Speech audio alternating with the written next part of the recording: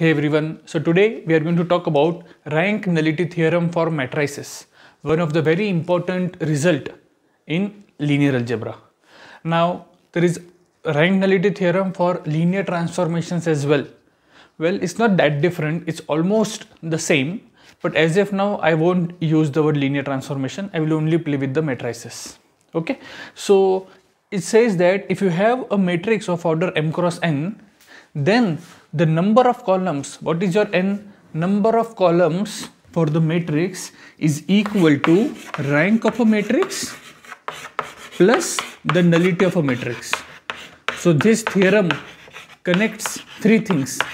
It connects the number of columns of a matrix to equal to rank of a matrix and nullity of a matrix.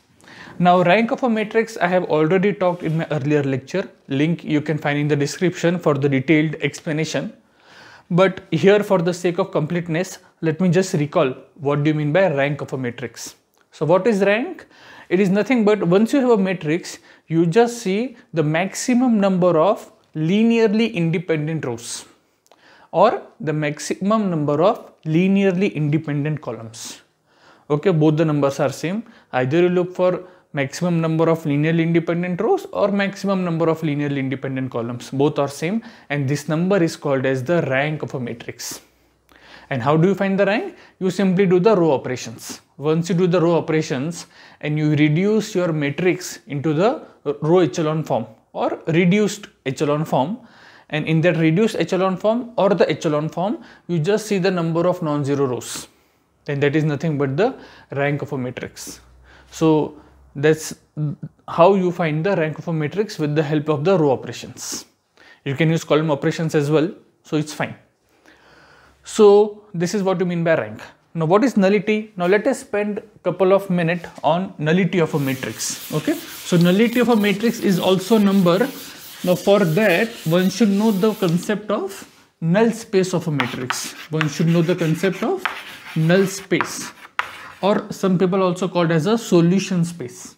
Okay, so it is all those vectors in Rn, n-dimensional space, such that your A into x bar is 0. Okay, remember my A is a matrix of order m cross n. So this n is this. It's obvious, right? Because this is matrix of order m cross n. So this multiplication, to make sense, this has to be n cross 1. Therefore my x bar is in Rn. So you look those vectors in Rn which satisfies this condition. That means all those vectors x bar such that A into x bar is 0. So null space is nothing but it is the solution space to the system of linear equations. Which system? The system you get after expanding this A into x bar. Okay, so solution of this system is nothing but the null space. Now why do we call null space? Why not null set or the solution set? Well, the reason for calling it as a space, because this collection forms a subspace of Rn, because I am taking the vectors from Rn. So this is a subset of Rn obviously, but this forms a subspace. Now how do you check whether some subset is a subspace or not? You see three things. What is the first thing? Non-empty. That means whether the 0 bar belongs to, let me call this as n. So does 0 bar belongs to n? Yes. Why? Because A into 0 bar is 0 only. Okay. So therefore 0 bar is in this set. Okay. If you take u bar comma v bar belongs to n. Now u bar is in n means what? Your A into u bar is 0. Your v bar is in n means what? A into v bar is 0. Now what can you say about A into u bar plus v bar? It is A into u bar plus A into v bar. But A into u bar is 0, A into v bar is 0, so their addition is 0. So u plus v is also the solution to the system Ax equal to 0. Therefore u bar plus v bar belongs to n. Right? And what is the third condition? If u bar is in n and you take alpha to be real number, then what you want to prove? You want to prove alpha into u bar is in n, right? So what is A into alpha u bar? But alpha is a number, it's a scalar, so it comes outside, which is alpha into A u bar. But what is A into u bar? it is 0 bar. Why? Because my u bar is in n. Okay, and what is this? This is 0 bar. So this collection forms a subspace, and therefore instead of calling it as a null set, we call it as a null space or the solution space. And now as soon as you have something to be a subspace or a vector space, the obvious thing is you find the basis, because for every vector space the basis exists. So you find the basis, and once you have the basis, you count the number of basis vector. That is nothing but the dimension of the null space. And the dimension of null space is nothing but the nullity of a matrix. Okay, so to find the nullity of a matrix, you should solve this Ax bar equal to 0.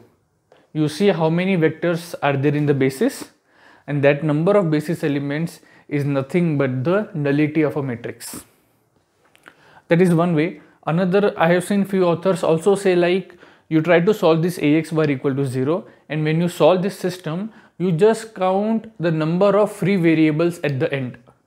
So number of free variables is nothing but the nullity.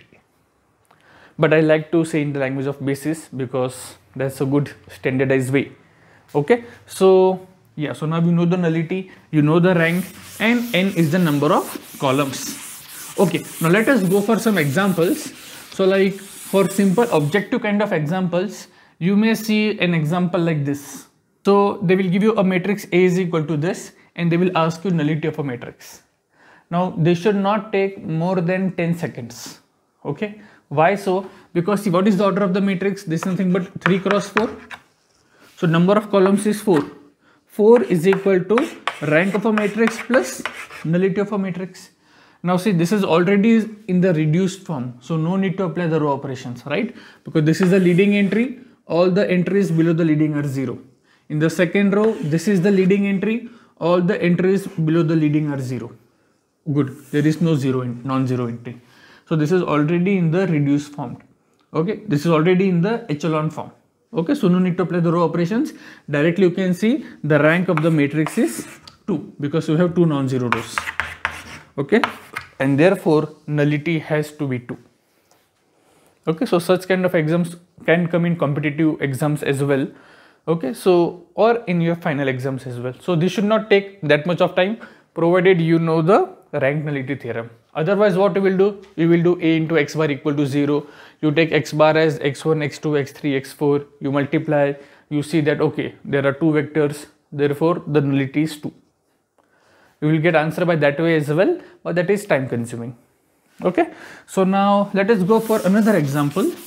Now this was another question asked in one of the competitive exam. So you have a matrix of order 8 cross 5, 8 rows, 5 column, and the null space is spanned by these 2 vectors. Question is, what is the rank of a matrix? Okay, so even without knowing the matrix, simply by knowing this 5 and this basis, you can tell me what can be the rank of a matrix. Okay, so number of columns are 5. Number of columns is equal to rank plus nullity. What is nullity? It is the dimension of the null space.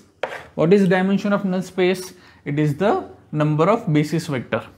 Are they independent? Yes, they are independent. Okay, so therefore this is the dimension is 2. Therefore the nullity is 2, and therefore your rank has to be 3. So yeah, so this such kind of questions do come in competitive exams or even for objective questions. For theory type of questions, they may ask you like, they will give you a matrix and the question will be like, verify rank nullity theorem.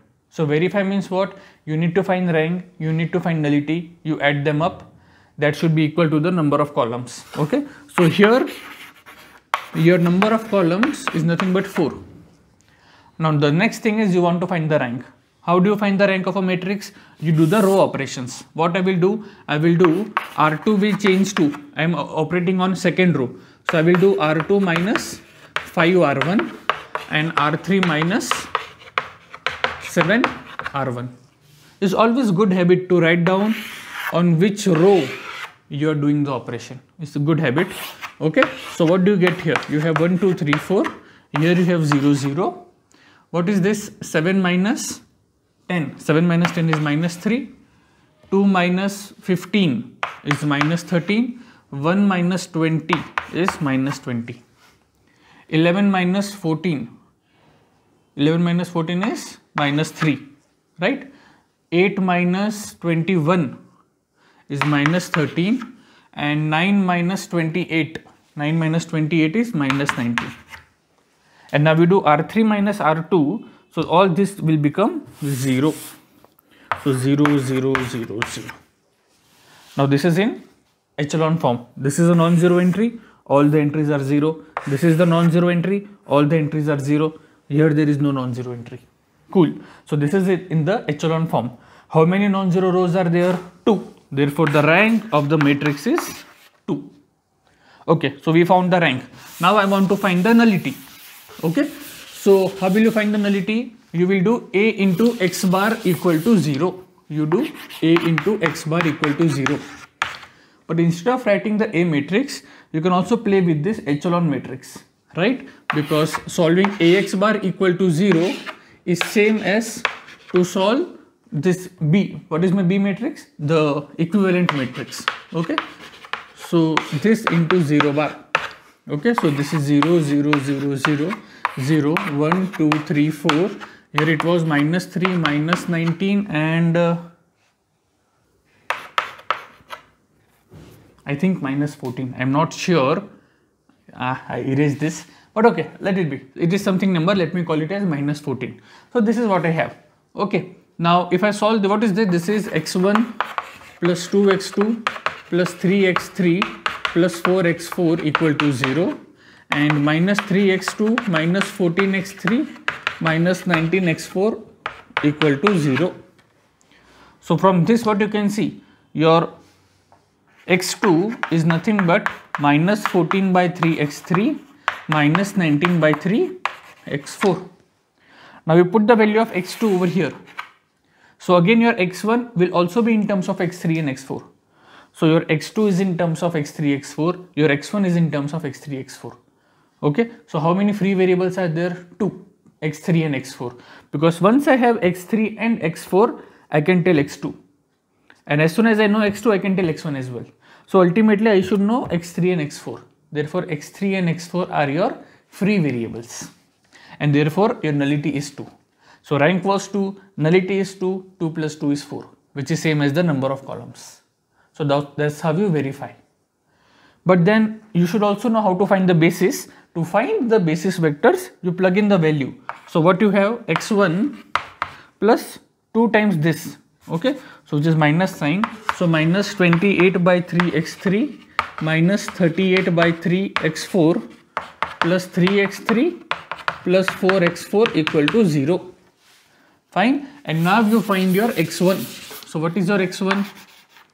It is nothing but this is x3 and this is x3. 3 3s are 9. So minus 20, it is nothing but 19. So this is equal to 19 by 3 x3 and 12.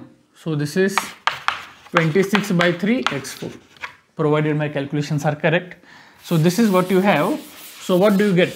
So therefore your x bar is nothing but x1, which is 19 by 3 x3 plus 26 by 3 x4. This is minus 14 by 3 x3 minus 19 by 3 x4, x3 and x4. So this is what your x bar is. And if you take out x3 outside, 19 by 3 minus 14 by 3 10 plus x4, 26 by 3 minus 19 by 3 1. So therefore your solution space is a linear combination of these two vectors, and these two are independent, therefore the dimension is 2. Okay, so your null space for this matrix is the span of this vector and this vector, and nullity is 2. Okay, so this is how one can take help of rank nullity theorem to answer various questions. So I hope this is clear. If you have any doubt, you can ask me in the comment section. Thank you.